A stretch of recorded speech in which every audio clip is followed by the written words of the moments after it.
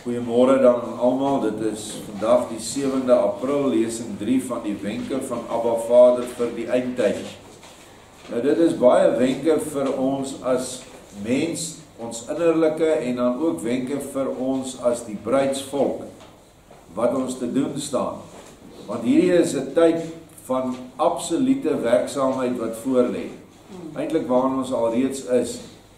As jy werklik Yeshua se bruid wil wees, dan moet jy so optree, dan moet jy 'n versorgende moeder standpunt inneem, en die kinders wat weg is van vader af, al is die kinders 80 jaar oud, is nog steeds kinders wat weduwee en wees is, moet jy jou bes probeer om hulle nader te trek, jou bes probeer om hulle te waarsku vir wat gaan kom, sodat hulle nie beangs en bevrees is wanneer dit gebeur nie, en dat dit jou woorde vir hulle kan krag gee, om te sê, maar ons het 'n Vader wat hierdie dinge vooruit gewaarsku het.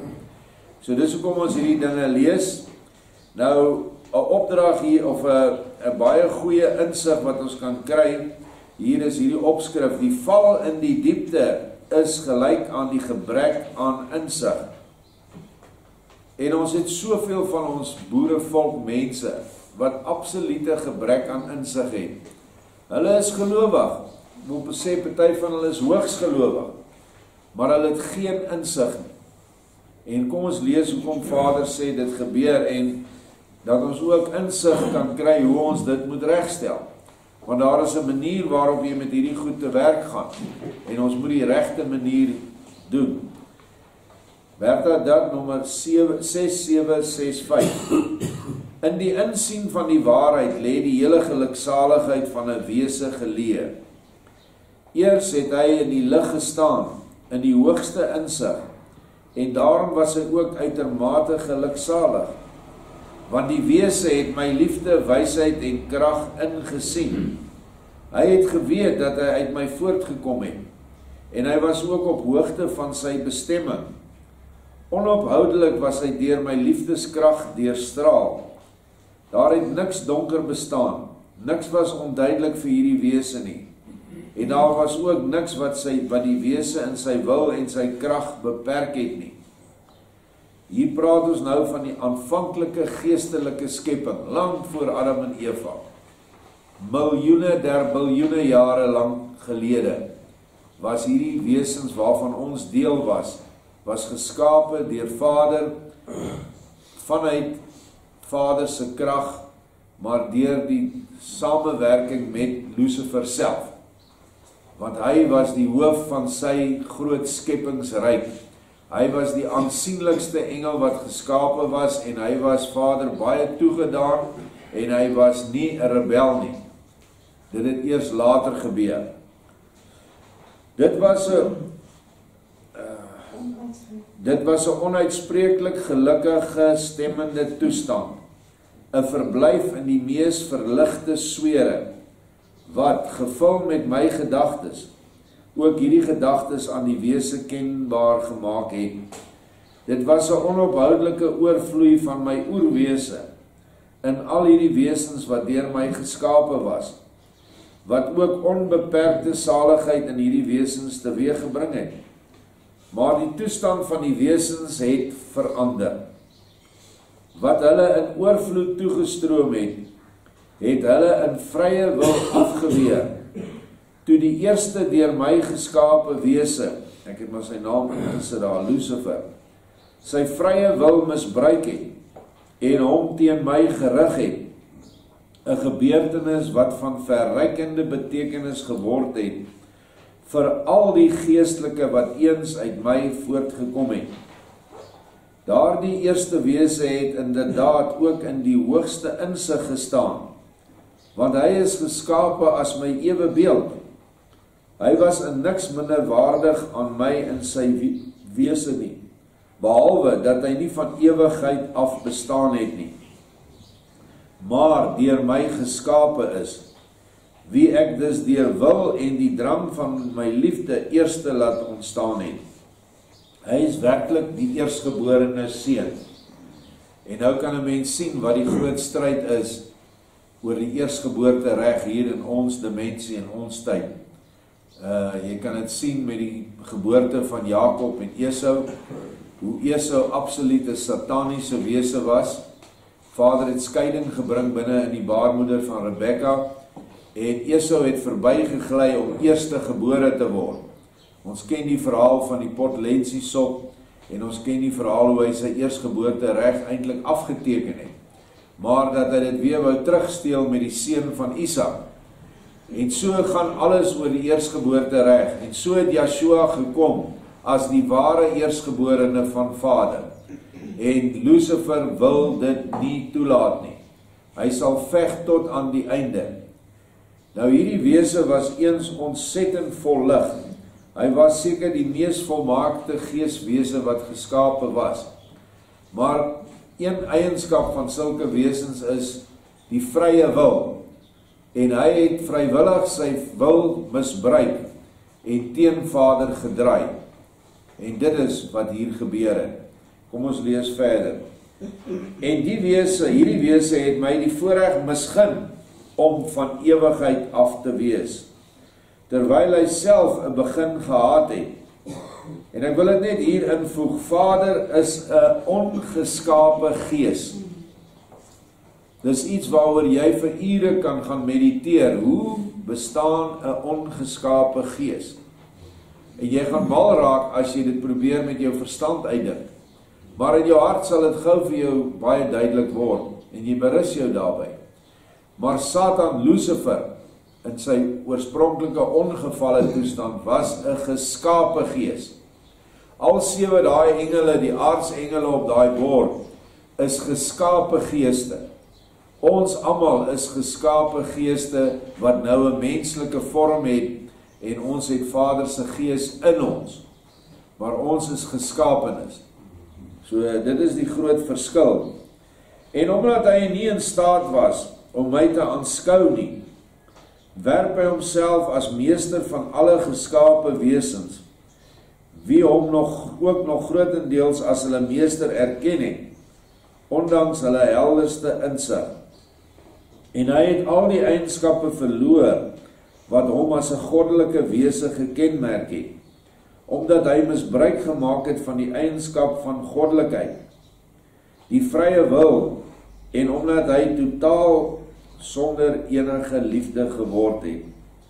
Hy het in die duisternis weggesink, en sy situasie het onsalig geword. Hy was sonder lig en krag, en hy het vir ewighede in hierdie ellendige toestand gebly. Dit is hoekom hy ook verander 'n naam, en ons hom nou Satan noem, want Lucifer beteken lig, skynende lig, ligwese, en hy het dit verloor, en so het hy Satan geword. Maar die wil van die eersgeskape wese was ook die van sy volgelinge, wat nie in staat was om myself, die ewige waarheid, die lig van ewigheid te verdring nie. Hy kon my wel sy erkenning weier, maar hy kon homself van my afwend, maar hy kon my nie vernietig, uitblus of laat vergaan nie. So 'n klomp het agter hom aangegaan. Ek dink iewers sê hulle 'n derde het hom gevolg in die dieptes in. Want hy het vir hulle gesê, julle kan nie hierdie godheid sien nie. Want hulle mag nie die godheid kon sien nie. Dit was die reël of die toestand in daai tyd. Maar ek kan julle sien, ek is die God. Al die krag kom uit my uit. En dit is waar dat Vader se wysheidsgees skepings voortgebring het deur Lucifer. Maar dit was nie sy skepings nie, dit was Vader se krag wat die skepings voortgebring het. En hy het daar homself verhef en gesê, dis my krag. Dit is waar die val begin het. Vader se ontwerp is so, elke mens ontwerp iets. Ons ontwerp 'n vliegtuig, dat as daar iets verkeerd gaan, dan is daar 'n, ek weet nou nie wat is backup in Afrikaans nie. Daar is 'n mooi woord, maar ek kan hom nou nie kry nie. Dan is daar 'n ander engine, of daar is 'n ander skakelaar, of daar is 'n ander ding wat keer dat die ding neerstort. 'n Rigsteen, daar is hy. Die mens doen dit dan met sy ontwerpe, en so het Vader ook met sy ontwerp van hierdie wesens, moes hy dit doen. Eerstens moes hy die wese uit homself voortbring. Hy kon nie die wese in homself in sy domein gehou het nie. Dis soos 'n vrou wat 'n kind mos nou nie vir 'n hele leeftyd in haarself kan dra nie. Die kind moet uit, sodat hy sy eie selfstandigheid kan bereik. En so is die geeste buite Vader geplaas. Lucifer was die eers geskapene, maar daar was nog twee. Die ander een se naam is die liefde, 'n engel, en die ander engel se naam was ewige lewe. En uit daai drie het die 7 voortgekom. Maar hierdie een, omdat hy Vader hom met 'n vrye wil geskaap het, het hy 'n rigsteen ontwerp plan gemaak, dat as jy van die liefde af weggaan, in vrye wil, dan verloor jy die lig. So eenvoudig soos dit. As jy 'n geeswese is, en jy draai jou rug op die liefde, gaan jy verhard in alles. En dit is hoe materie ontstaan het. Materie is niks anderste as verharde gees, wat onder 'n oordeel staan het. En die oordeel het Lucifer self bewerk. En so het hulle wat hom gevolg het ook almal verhard. Maar nie net die wat hom gevolg het nie, die wat in hierdie ryk was van Lucifer, wat nie oortree het nie, wat nie gevolg het nie, wat gesê het, jy lieg, ons aanbid die God wat ons geskep het, sy gees, die onsienlike, ewige Yahweh Elohim gees, dis wie ons aanhang. Want hierdie wesens het hulle in hulle verheerlikte toestand, in hulle geskapenheid, het hulle net God geken as die groot gees. En hulle het hom aanbid as die groot gees, nie as 'n vader nie. 'n Vaderskap het eers gekom toe Adam en Eva geskape is. Het ons die moontlikheid begin kry om kinders te word. Maar hulle was groot geeste en hulle het by die groot gees gebly. Maar hulle was binne in hierdie groot val wat alom hulle verhard het. Daarom is hierdie kinders wat nie gerebelleer het nie, ook in hierdie domein. En jy vind hulle op alle sonne, alle planete, alle sterre, vind jy hulle in 'n verskillende vorms. Of semi-gees, semi-vlees, of heeltemal vlees, afhangende van hulle geskapenheid. Jy moet onthou dat die wesens wat uit Lucifer voortgekom het, het ook wesens voortgebring. En die duister wesens wat Vader se gees verwerp het duister wesens voortgebring. En die goed het aangegaan vir biljoene aardjare in ons tyd. Want hulle was in 'n oneindige tyd toestand van buitentyd, ruimte en materie. En so het hulle gaandeweg verhard. En so het planete ontstaan, sonnestelsels, diere wat sterf, plante wat sterf. Al hierdie goed, dood het ingekom in hierdie skepping, deur die vrye wil van Lucifer. En dis wat Vader sê, dit is 'n ondenkbare ellendige toestand wat ontstaan het deur hierdie man se rebellie. Net een wese se wil wat verkeerd gerig was. En ons is nog vandag en gaan nog vir baie lank in hierdie toestand nog wees. Hy sê, ek was en bly die mag wat alles beheer, en aan wie ook die gevalle geestelike hulle self moet onderwerp, wanneer dit my wil is. Maar ek het hom in vryheid gelaat, ek het die wesens laat sink, waarheen hulle eie sinne gestreef het, na die diepte. Maar ek het ook nie die wese verhinder, as hy weer uit die diepte wou opstyg nie, wanneer hy weer op my sou afstuur, en weer van my krag en lig wil ontvang nie.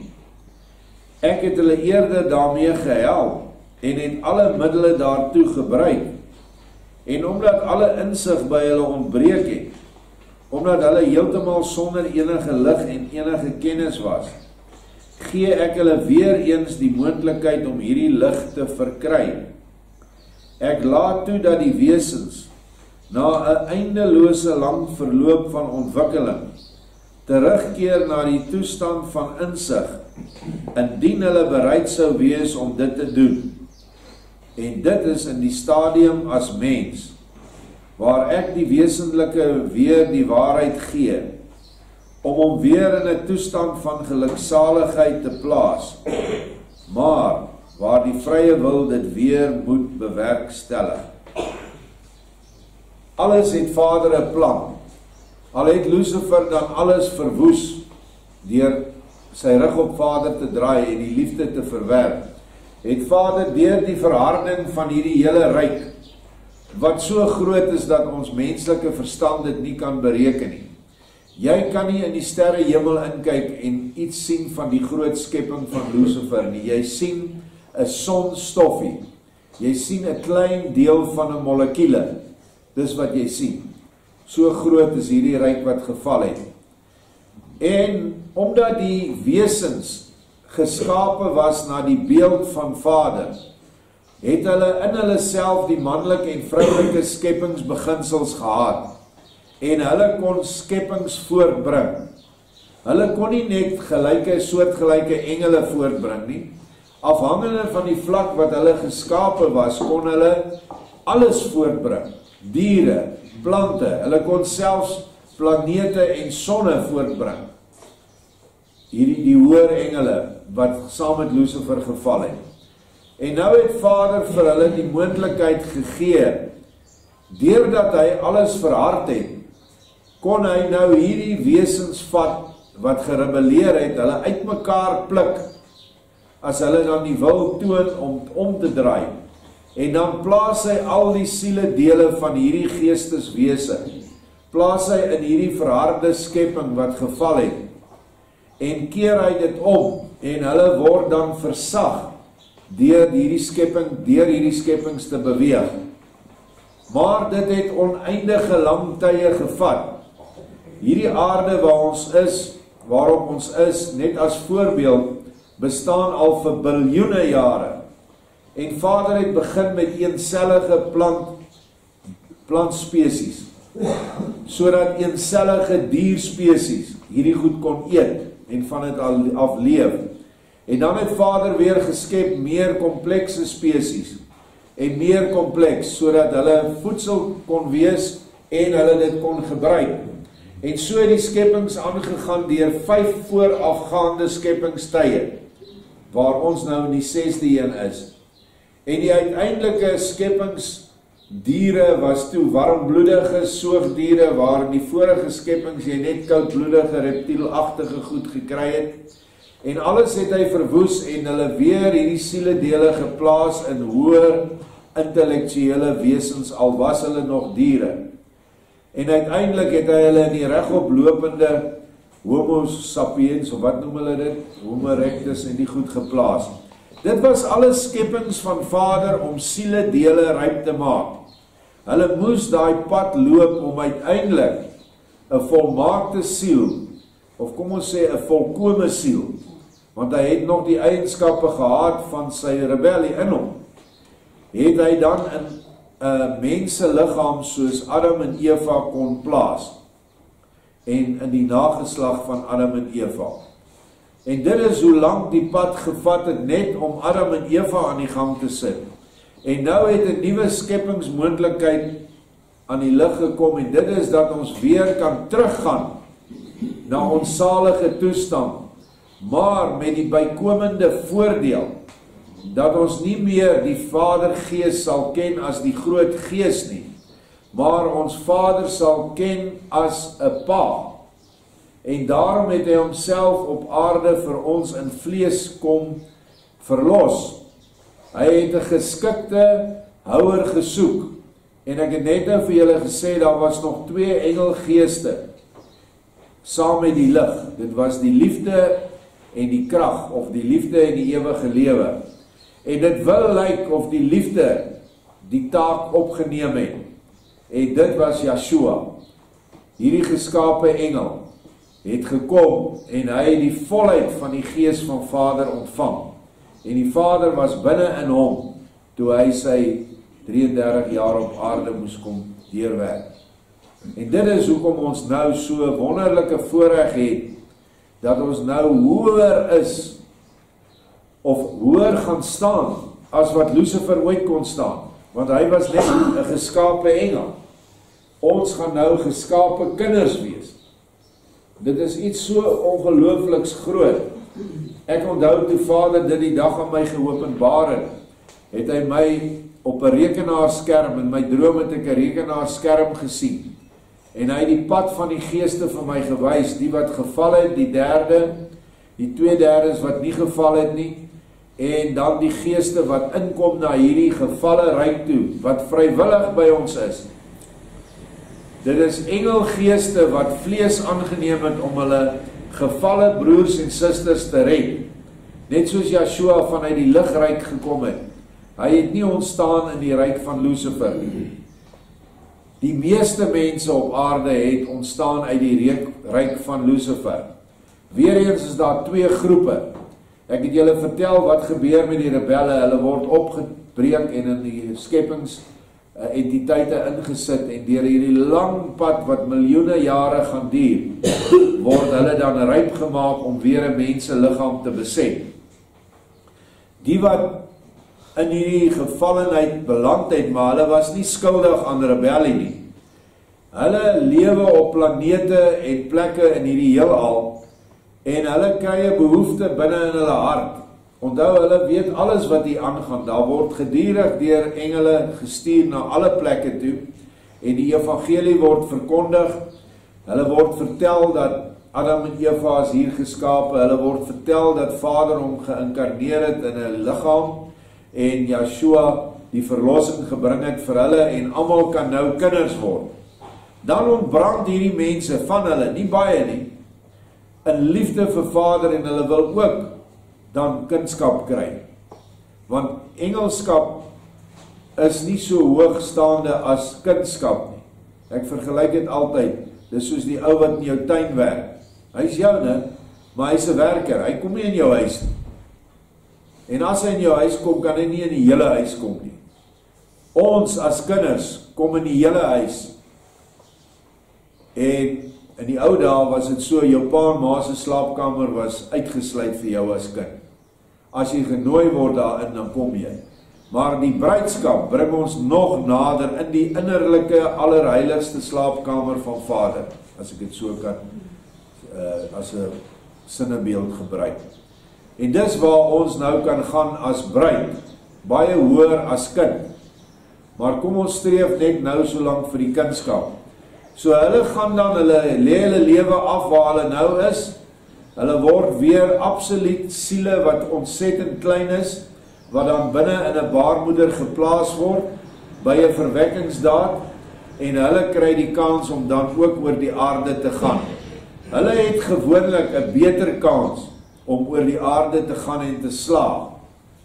Die mense wat geval het, het 'n groot stryd, want hy het eens Lucifer gevolg, en nou moet hy kies tussen Lucifer en Yeshua, en die Lucifer persona is nog in hierdie siel teenwoordig, die hinkering na die wêreldse, want hy het dit gedoen vir oneindige miljoene jare. So dit is hoe die werk, of die dinge werk met gevallenis en nie kom ons sê rebelle en nie rebelle. Albei het geval, want hulle is noodwendig in dieselfde ryk gewees. Wesens wat inkom soos Moses, Henog, Sagaria, die laaste priester van die Levitiese orde, Johannes die Doper en nog vele ander, is engelwesens wat besluit het, ek kom aarde toe om hierdie klomp broers te help. En dit is dan presies wat hulle gedoen het. Hulle het vrywillig van hulle groot engelstatus ontslaag geraak.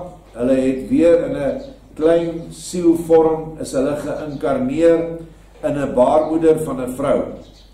En hulle besluit watter gesin hulle wil wees. Hulle het daai vrye keuse saam met Vader. Die ander het nie so 'n vrye keuse nie. En dit is hoe ons dan op hierdie aarde ontstaan het. Ons is wesens wat oneindig lank voor die tyd bestaan het. Jy is nie sommer net gebore om dood te gaan nie. Net te eet en te ontlas en dan te sterf nie. Baie mense dink dis hulle doel op aarde. Dit is nie, dit is wat Satan vir jou vertel. Want hy staan al hierdie goed teë, want hy weet, as al sy kinders verdwyn het, almal in sy ryk, dan het hy nie meer krag nie. Want onthou, hy is die hele ryk. As julle nog die lesings kan onthou, dat al hierdie sterre sentrums, hierdie heelal swere, wat bestaan uit sonne en maane en planete en sterre. Dit vorm almal in die geheel. 'n Man wat op sy hurke sit, sy kop onderste bo en sy hare op die grond hang. Dit is Lucifer, die gevalle wêreldmens. En hy bestaan uit al hierdie wesens. En hy, as die wesens nie meer daar is nie, dan het hy nie meer krag nie. En niemand weet of hy dan sal terugkom nie, maar die moontlikheid is altyd daar, dat hy ook tot bekering sal kom. Maar dan sal hy moet dien onder Yeshua, op die oomblik sy aardsvyand, en daar is nie eens meer 'n gedagte nou, dat hy dit sal kan doen nie. Hy sal nie, want hy wil nie. Goed. Wat hy eens besit het, dit moet nou eers verwerf word. Hierdie salige toestand wat ons besit het, moet ons nou verwerf as mens. Maar hierdie wil daartoe word uiters hoog aangeslaan. En die wese bereik dan 'n graad van lig, wat die vorige liggraad oortref, toe ons as ligwesens geskape was. Omdat hy nou nie net my skepsel geword het nie, maar eerder my kind, wat wel die vryheid gehad het om in die diepte te bly, dis as jy Satan kies op jou aardse lewe, in jou aardse lewe, maar tog uit eie aandrang op die hoogte afgestuur het, en nou onuitspreeklik geluksalig is, omdat hy weer in die lig van die waarheid staan, omdat elke duisternis van hom gewyk het, omdat alle goddelike eienskappe die wese volkome vervul, en omdat hy nie meer deur my teestander van my weggetrek kan word nie. Daardie eerstgeskape wese, wie se skuld homself van my geskei het, veel groter is, en wie daarom veel meer tyd nodig sal hê, om die weg van terugkeer na my af te lê, maar wat ook eendag sal besef, dat die onbeperkte saligheid slegs by my, sy Vader van ewigheid af, te vinde is.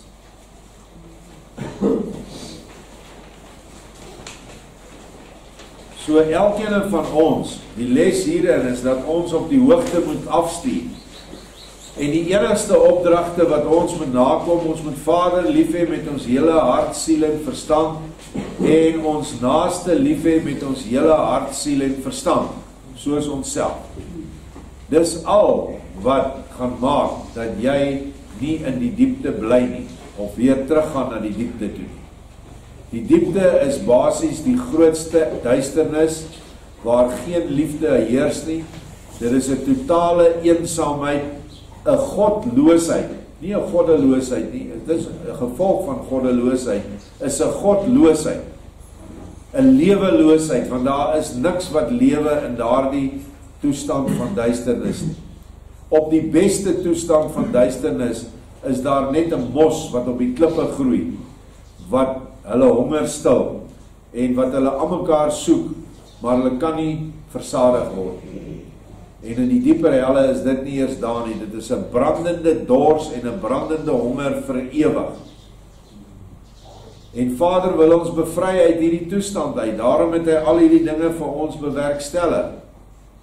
En ek kan nie verstaan dat ons mense so hardnekkig is om hierdie ligte las op te neem nie. Ons vra jou nie, Vader vra jou nie om 3 keer 'n dag Mekka toe te bid nie, en alle Akbar heeltyd te skree, en soos besetenis al aan te gaan nie. Hy vra dit nie, hy vra nie dat julle vrouens moet klere aantrek, wat julle so toegemaak is, dat selfs 'n beer, wat jy sal ontmoet, sy weghardloop nie, as jy mos van hierdie vrouens kyk. En dis Yeshua se eie woorde, hy sê hulle word so toegemaak, dat 'n beer in die bos sal weghardloop vir hulle. Hy vra nie dat julle 'n harem moet wees van 7 of 6 vrouens vir 1 man nie. Hy vra net die liefde. Niks rituele nie. Selfs vanaand, wanneer ons die Pasga gaan hou, is net 'n lekker geleentheid dat ons almal bymekaar kan wees en ons vir die kinders kan inlig van die groot offer wat Yeshua gebring het. Maar die ete self het geen waarde in die sin van verlossing nie. Die eet van die brood wat ons vanmôre luister en lees, Dit is die brood. As ons hier uitgaan en liefde vir Vader betoon deur ons naaste te bedien, dis die ware wyn wat ons drink. En alles wat aards is daaromtrent het geen waarde nie, net soos die doop geen waarde het wanneer jy net in die water afgaan nie. Die doop van die water kan niks aan jou buite liggaam doen nie, dalk net 'n bietjie stof afspoel. Die ware doop is die innerlike gewilligheid om in die gees van liefde en waarheid verder te leef. Hier sê hy vir ons dat die waarheid was die groot faktor wat hierdie wesens gekry het of moes ontvang om uit die diepte uit te kom. Daarom kan Yeshua sê, ek is die weg, die waarheid en die ewige lewe. Hy het gekom as die woord, maar hy het ook gekom as die lig. Die lig is Lucifer wat geval het, hy moes die lig se plek inneem. Waarheid kon nie ontstaan voordat die leuen nie ontstaan het nie. Daar was nie leuns toe Lucifer nog getrou was aan Vader nie. Hy was die uitnemendste engel en daar was geen leuns in sy sisteem nie en nog minder in sy ryk. Maar toe hy teen Vader draai, toe hy besluit om hom te verhef, het die leuen ontstaan. Want hy het vir hierdie wesens gesê, ek is julle krag, ek is julle Vader, ek is alles. Toe lieg hy. En baie het hom gevolg. Maar die ander wat hom nie gevolg het nie, het maar so tussen die lyne deur het hulle die waarheid aangehang en hulle het hulp gehad van ander wesens. Maar die waarheid was nooit vasgemaak in iemand. En soos ons weet is die waarheidsgees se eienskap is vroulik, want die gees is vroulik. En daarom moes Yeshua as mens kom, vanuit die gevalle ryk van Lucifer, moes hy die waarheid bring. Hy moes eintlik die waarheid in die hele heelal bymekaar maak. Die waarheid konsolideer in hom, sterf, homself opwek deur die waarheidsgees, en daai gees vir ons 50 dae later uit te stort op hierdie aarde. En nou het ons almal toegang tot waarheid as mense. Deur net na Yeshua se woorde te luister, hom lief te hê, hom aan te hang en te doen wat hy sê. So eenvoudig soos dit. Maar die mens wil nie die waarheid hê nie. Die mens wil nie soek nie. Hy is maar tevrede. As die dominee iets sê, dan is dit asof God dit self gesê het. Hulle is almal niks anders as Lucifers in die kleine nie. Want hulle plaas hulle self in die plek van God. In die plek van die oneindige groot gees. En hulle sê, jy moet in hierdie kerk wees, dan gaan jy hemel toe, want hierdie kerk is die bruid. En so sê 38.000 denominasies dit. En wie van hulle lieg? Almal lieg. Maar daar is net een kerk, dis die innerlike kerk van die hart. Wanneer jy liefde vir Vader het vanuit jou hart en liefde uitstraal na jou naaste toe, dan is jy in sy kerk. Ongeag in watter denominasie jy is. En dit sê hy baie duidelik vir ons in die nuwe openbaring. En dit bring baie mense tot struikeling, maar nie vir ons nie, want ons het die waarheid. Ons dank Vader daarvoor. Baie dankie.